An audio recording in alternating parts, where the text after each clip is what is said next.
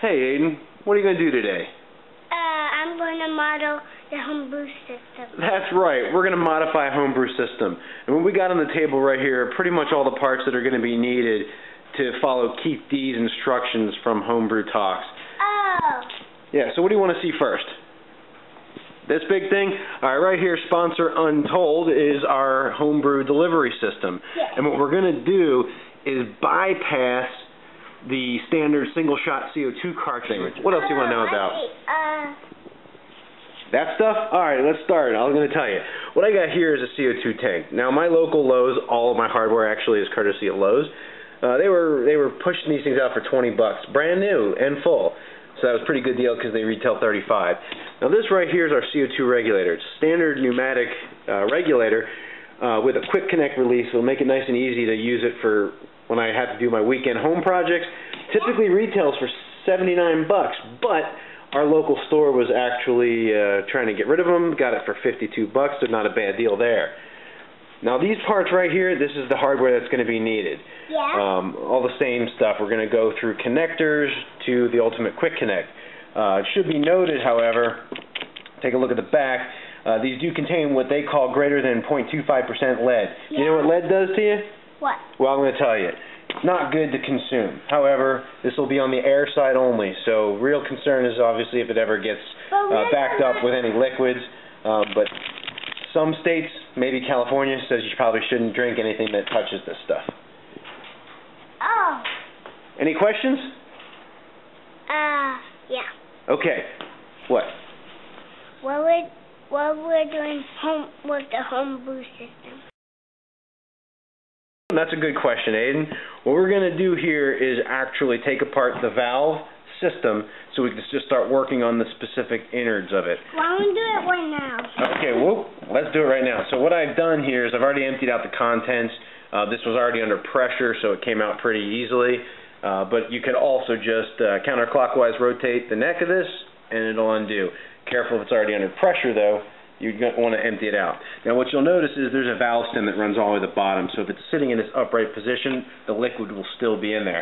However, if you turn it this way, you can relieve the pressure as that valve stem will end up sitting somewhere up in the top there. And once you grab a hold of this camera, just hold it right here. I'm going to show everyone how easy this is. Ready? Up, up, up, up. There you go. If you just simply rotate it, and you just unturn. Keep it there. There you go. Alright. Hang on, let me just take this apart. Alright, so here we've got the valve handle as well as the tube and stem with a small counterweight. That helps keep it down in solution, as I talked about earlier.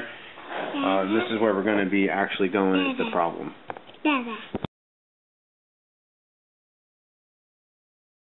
So I'm just going to use a pair of these grips on a setting that'll just get enough tension and take that part, take this whole bottom portion off. There's two little fins on the inside, which is the clicking sound you'll hear as it's snapping into place. Alright, so I've already started this with those grips, and you heard some clicking sounds, and as you can see right here, those fins were used just to lock it in place, and they bend backwards, so we can, and there's the teeth that it's actually locking up against. Right on the inside there. So they can be removed. Threads will still work. If you ever do decide to somehow seal this thing back up and use these type of cylinders. You'll also see some modifications that never adjust this part, but simply attack it from actually the CO2 cartridge by cutting out the bottom and just providing the feed that way. There's definitely some options that you can go with. Alright, so in order to remove the side piece where we're going to get in, you're going to notice two small little fingers right to each side. We're going to have to compress those in, and this outer portion will just pop right off. So I'm just going to try to pop this side finger in right here. Just push it in until it rotates. I'm using my pliers. But don't cut yourself. Not my pliers. Pliers are these nice grips. Actually slid right out. And what you'll notice is there's a spring on the inside that actually launched it out for me. Hey, excuse me. Hey, can I hold the Now what you'll see is okay, go grab it. What we're left is with another white cap that actually seals off the CO2 from leaking back on this side, so that spring was holding that in place.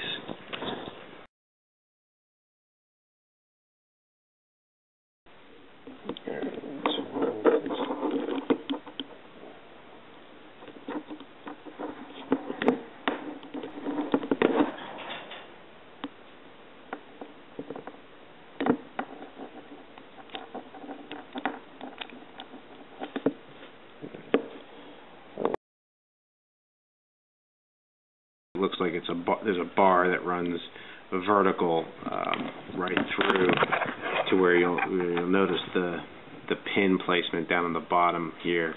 As Keith put it, he tugged and tugged trying to pull it out, which eventually broke off this outer plastic piece. But I'm just going to go ahead and do that step of drilling it out.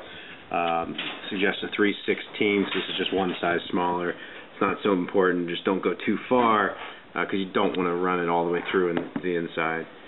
So about an inch at most.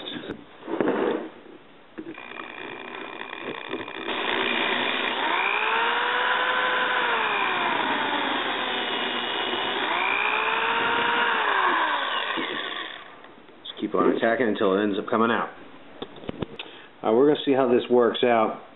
It originally broke through the outer shell. I went just a little further, not quite an inch. Felt it break through a second time, and now I ended up pulling out this little clear plastic plug here. We're going to try to experiment, see where that comes from. But if you get to look inside at that point, you can actually see straight through the entire white hat. Alright, so when all's said and done, I drilled through that center portion inside here, the cavity, which contains 2 grommet O-rings, one on the side and actually one at the bottom. Got a rubber grommet here, which actually attached to the pin. As I drilled through, I actually made a path right along the pin side, which was going right inside the center of this cavity here. And vertical was actually holding that whole piece in place. So when we first looked at the problem set, we were drilling in from here, perpendicular to which the pin actually sits. But that drills that all apart and it removes that piece.